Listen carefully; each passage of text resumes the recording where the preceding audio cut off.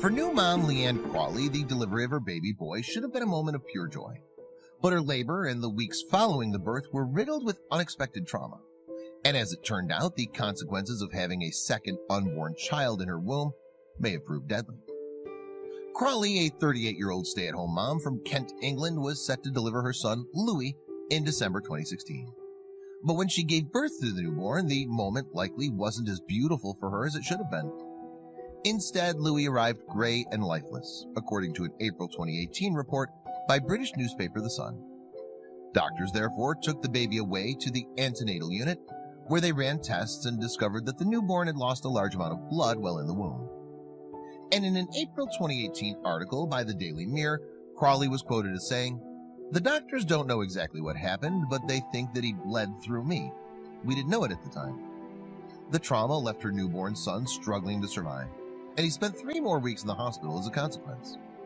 During that time, Louis' organs had begun to fail from major blood loss that he'd suffered, and so the child was put into an incubator on life support.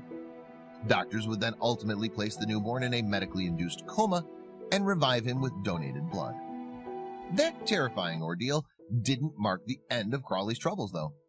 When Louis was deemed well enough, the mom took him home from the hospital. Just 2 days on from that joyous moment, however, she was losing a lot of blood. And after Crawley had returned to the hospital, her doctors thought that they knew why she was bleeding. Medics operated to remove what they thought was part of Louis' placenta. It was terrifying, she's quoted as saying by The Sun. Little did Crawley know, though, that the operation would barely help her. Instead of healing, Louis' mom continued bleeding for a further 2 weeks. As a result, then, she was eventually taken into hospital again. And when doctors performed another surgery, they found the real root of Crawley's symptoms. Crawley had suffered a molar pregnancy, which occurs when abnormal cells implant in the womb. This process, in turn, produces a non-viable embryo. And the growth inside of the full-time mom was determined to be Louis' twin and matched the size of a 12-week-old fetus. Furthermore, the discovery of this growth made it clear that Louis' delivery was a miracle in and of itself. In most cases, if a woman experiences a molar pregnancy while expecting twins, the abnormal growth consumes the healthy fetus. However, Crawley had never known that she was expecting twins, despite the fact that the mom-to-be had undergone a routine ultrasound to check on the health of her growing baby. She explained, according to The Sun, "Doctors never knew that there were 2 babies in there.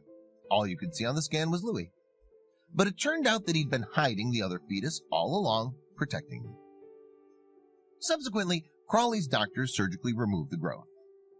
After the operation to remove the molar pregnancy, they asked me if I wanted a funeral and things like that for the twin. The mother's quoted as saying by the Daily Mirror, adding, "It was a lot to take in." But somehow the shock of finding out that she'd been pregnant with twins and that one of her babies had almost killed the other wasn't the end of Crawley's story. There was one last side effect of the molar pregnancy for her to face. Roughly 50% of the women who experience a molar pregnancy end up with choriocarcinoma, a uterine cancer that progresses from the development of the abnormal cells. And Crawley not only found out that she had the cancer, but that it had also spread to her lungs. Upon Crawley's diagnosis, then, doctors immediately started treatment, as they feared that the cancer cells would spread throughout her body. They said they didn't want the cancer to get to my brain, and I started chemo in my veins that night, she recalled, according to the Daily Mirror. From then on, the new mom's treatment called for chemotherapy for a total of 15 hours each week, as well as 20 blood transfusions. Crawley lost all her hair during the process, too. The Sun would quote her as saying that this experience was horrible, a constant reminder that I had cancer. During her treatment, Crawley then experienced, and survived, a blood clot that made its way to one of her lungs. That in itself is even rarer than cancer, the Daily Mirror account reported her as explaining. But the mother continued fighting, and by September 2017 was cancer-free. Even after Crawley had received the all-clear, though, she still struggled to regain her good health after undergoing such intense treatment.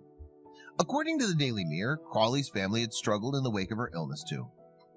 The whole experience nearly destroyed all of us, but I had so much support from my friends and family, Crawley said, according to the newspaper.